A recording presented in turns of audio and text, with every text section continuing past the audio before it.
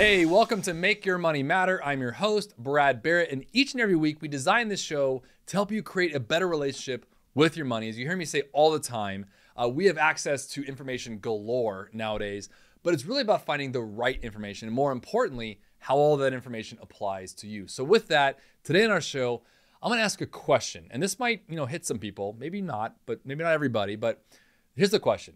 Why are you still working? It's an interesting question, right? Because we think about retirement or, becoming financially free, whether that's 35 or 65, it's up to you.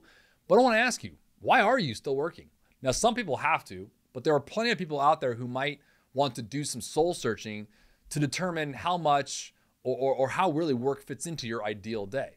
I want to go through some questions, some categories that I've kind of broken down for you, along with some insights, not only from my own experience, but also from a wonderful article I read. And I want to go through that today here. But before we get started, make sure to smash the subscribe button and hit the notification bell so you don't miss a single episode. All right, let's get into it. Before we get started, I have to share this, that this show is actually based on some conversations I feel like I've been having more frequently with my clients over the past few months. So I want to share just an experience of some conversations I'm having with them around this notion. And they're at various different stages and ages, right? So this is not necessarily for those that are in their 50s and 60s when it comes to not working anymore, but it really has to do with some windfalls in some people's cases, some inheritance, and others people's cases, some debt payoffs, that all of a sudden they become more financially free. So it's just a good idea to kind of bring it up here. So what I like doing here on our show, right? But remember the title of this show. The question I'm asking you is, why are you still working? What I'm going to go through here through a design, if you will, is some categories of people, you and I, and how I think we as together would respond to that one simple question. So category number one, I want to bring up, and this is just each of these categories, you can help yourself define which one you're in, right? Is this person. I must keep working. Now, friends, I'm in this category. I have an 8-year-old and a 6-year-old. I feel like I'm in the prime of my career, and I also love what I do. So I'll get into that in a second, but the category for all of us here in this number one is I must keep working. So my only comment to this group, all right, in reality is we really want to do a soul search here and make sure you find yourself fulfilled at work. Now, many people watching and listening right now might be rolling their eyes. I mean, look, you have dreams and I understand that, but it's important to make sure whatever you do it for the greater good. That's actually biblical.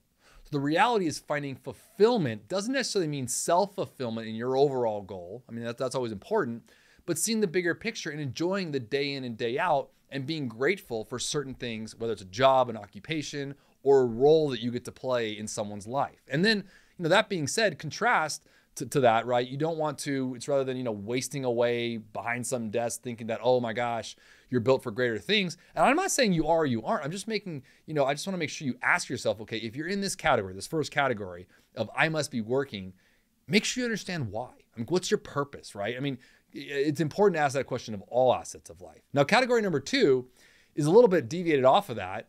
And it says, I probably should keep working now. Now, in this group, I think there are individuals and couples I would share who could find a way to retire now or actually find a way to become financially free. But right now, perhaps they're maybe in their early 50s, maybe even younger. It doesn't really matter the age, but maybe they have kids that are just being born or like I'm in this camp right now. Or maybe there's kids that are just going through college. I mean, you could retire if you wanted to. You could become financially free, but it's more opportunistic and maybe better financially to keep working. So this is an important question to ask. Or maybe in this group, these people spend a ton of money, on passions, and thus they're, maybe not quite there financially, or there is just to too much risk for them to maybe pull the plug today. So we run financial models for clients. We do financial planning for this reason, to make sure that you are content and then, understanding what working for another 5 or 10 years looks like. And is it really going to pay dividends? You want to know that, right? So I think working with your financial advisor in this one is a really big deal. And I'll share this. The things in life are always easier when it's could you versus should you. Think about that. When you were flat broke at one point, we've all been there in our life, right? And your buddy says, hey, let's go to dinner. You say no. It wasn't even a thought, right? I don't have the money. I'm not going to go. It was a very simple answer. You didn't stress over it. Then all of a sudden you got a few, coins in your pocket. That same buddy asked you to go to dinner and you're like, well, I could. Now all of a sudden the anxiety and the stress, and it's like, oh my gosh, should I eat at home? I did just pay for groceries. Should I just go down this rabbit hole of anxiety? And it's like, it's crazy, right? So the second category is a tough one because you now went from the can you to the should you, right?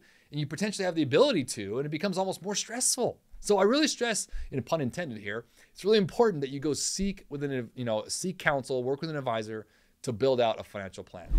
All right, category number 3 is the people out there that say this: I want to keep working. Now, if you're in a great position financially, but are working because you love work, this is an important question to ask, right? That's where I am. I'll be candid with you guys, as I always will be, right? I've done everything I preach, so I feel like I'm in a good financial position, but I love what I do. I hope that for everybody. I pray for that for everyone. But lots of times I see with our professional clients like doctors, lawyers, engineers, or business owners, they're working well into their 60s and 70s. Why? Because they love what they do. There is something they're getting from work that they either need or want, right? It could be power, it could be money, it could be fulfillment or a sense of being or purpose or things like that. But regardless, this category, I think, this group has no end in sight and might actually pass away at their desk. I mean, look, this is a possibility. And many of you listening to this are nodding your heads in agreement like, by the way, which is great if you're in this camp, right? It's important to categorize yourself. So you put out, look at the other side of what you could be doing, because I think it really matters for yourself to be at peace with whatever category that you're in. And again, I'm calling them categories, but I don't mean to like gloss over them, but it's the best way I can organize it for you guys, right? So category number 4 is this category. I'm afraid. I'm afraid to be financially free or retired. Now, I've been working with people for nearly 20 years that might be getting paid a salary, and I'm just ready to go to the other side. Now, as a financial advisor, I see an individual like this all the time who, believe it or not, are actually afraid to retire. And I should share with you that if you're in that camp and you're thinking about it, you're probably feeling the same emotions that I deal with my clients. It sounds really great when you're like 25, like, oh my gosh, I can't wait to not work anymore and be retired and yada, yada, yada, right?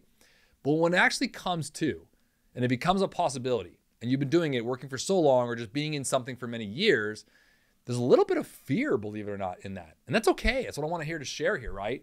But we get hired as advisors to solve these kind of issues for this category number 4. I'm putting together of the afraid camp. And these people are afraid of not receiving a paycheck anymore, as they said, or really worry about how they're going to turn their life investments or their savings, for example, into a consistent income or be able to sustain their entire life. I mean, they're asking themselves like, oh my gosh, what if the market has another 20% down year or something, or someone in the political realm gets elected that you don't like, right? This group in particular has a million reasons not to retire. But the question really is, are any of those reasons good? Now, category number 5 is this one. I don't know why I'm still working. This is the last category I want to bring up here, okay? And I kind of wrote this down. I was looking at an article as well, and it was a good summary of my own thoughts and my own experience. But when asked why they're still working, I typically have my clients, they'll say something like this. I don't know, Brad. What else would I do? Or maybe even worse, I really don't have any hobbies, Brad, or passions, so I figured I might as well work. Look, I run into this group all the time with people, and it's one of those things I pray about all the time because, it takes some real pushing, I think, to convince them otherwise. But it's that kind of counsel, if you will, from an advisor that you're really looking for. You're not trying to make them go to do a decision they don't want to do, but it's educating them and showing them what they're not seeing. So to summarize here, as you're asking yourself this question of why you're still working, I appreciate you spending the time to understand which category you might feel you are in. But here's the fun part I want to bring up, right? If work in any of these categories isn't part of your ideal week, as I stated in the onset of today's show, and you fall into maybe category 3, 4, or 5 that I mentioned, after some real soul searching, then remember the question for today's show is, then why are you still working? Now, if you're in those categories, right, optimizing your happiness, and newsflash here, you're not getting any younger. And as I always say, the greatest investment you're gonna make is in your own time. Because you have to remember, you can't get time back no matter how hard you try. I've tried, trust me. It's up to you and only you to do this kind of soul searching. And once you do so, talk to your financial advisor. Remember, today's show, why are you still working? All right, so it's important to go through these questions. And by the way, if you're not in the camps 3, 4, and 5, and you're in the camps 1 or 2, find your path with your advisor to get to those ones where you have the option to retire. And you'll find yourself striving for more near-term goals that'll then be the greater good for your longer-term goals. Hey, I hope you enjoyed that today. If you did, make sure to subscribe to our channel so you don't miss a single episode. And always remember to make your money matter.